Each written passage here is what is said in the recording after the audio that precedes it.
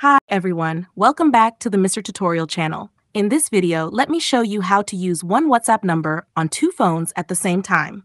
What this means here is that you can use one WhatsApp account on two phones. So all checks, images, and so on will be received on both phones. So without further delay, let's go to the tutorial section.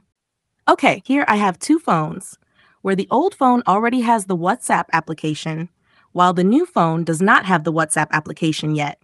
So, for the first step, please install the WhatsApp application first on the new phone, and on the old phone, please make sure your WhatsApp application has been updated to the latest version. Step 2. Once you have finished installing the WhatsApp application on the new phone, we need to open the WhatsApp application. Please choose the language. After that, on the Welcome to WhatsApp screen, here you just click on Agree and Continue. On the Enter Your Phone Number screen, do not enter your phone number. The reason is because we will use the Link as Companion Device function.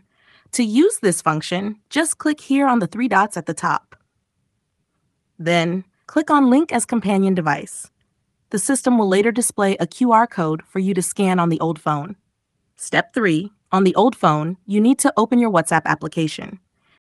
Next, click on the three dots at the top. Then, please click on Link Devices.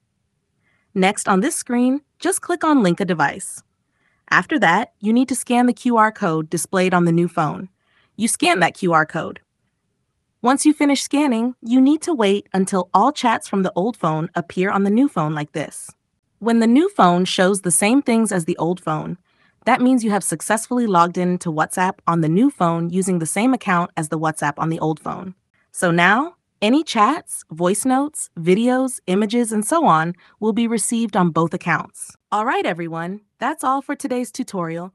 Don't forget to hit the like button, share this video, and subscribe to Mr. Tutorial for more simple tips and tricks. See you next time.